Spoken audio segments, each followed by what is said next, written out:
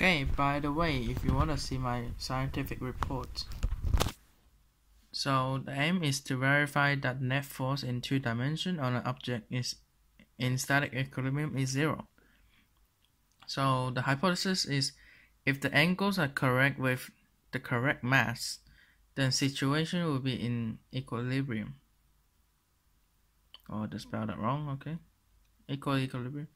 So materials you will need is 1 string, wool or nylon, doesn't matter. 2 retort stands to hold them up, and 10 grams of weight, and 2 boss heads, 2 pulleys, 1 projector, and also Newton spring scale. So what are the risk assessments? Oops, skip ahead. So what are the risk assessments? Oh, just gotta put it in there just in case. Retort stands good for and hit student in the head. Oh, that's pretty stupid. So don't play around with retort stands. They're really deadly. You could potentially trip over and fall in strings on the floor. That doesn't do anything, but anyway. So weights could fall on student shoes, injure their feet. Well, obviously, always wear shoes. Method: gather all material and set up all the equipment in the science lab or at home.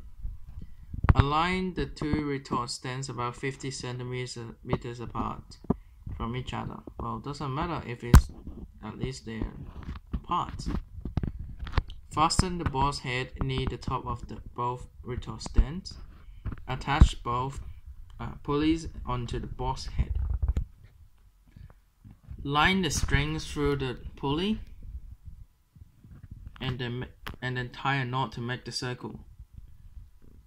Place weights on the string and let it go. No, I'm just kidding. Okay. Once it is in static equilibrium, like stopped, measure the angles. Use the projector, put the center point into like for example, there's a Y, like you put it in the middle point. So like diagram below. So you put it here and you measure this angle.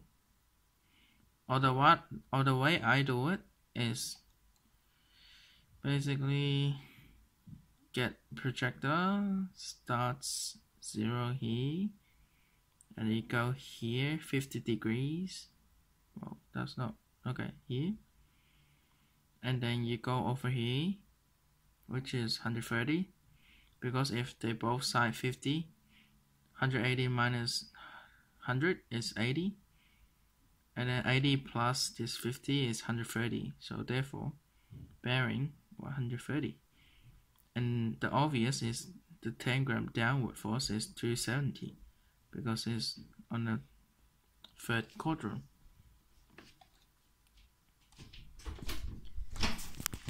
So I hope that helps. Thanks for watching and please subscribe and like.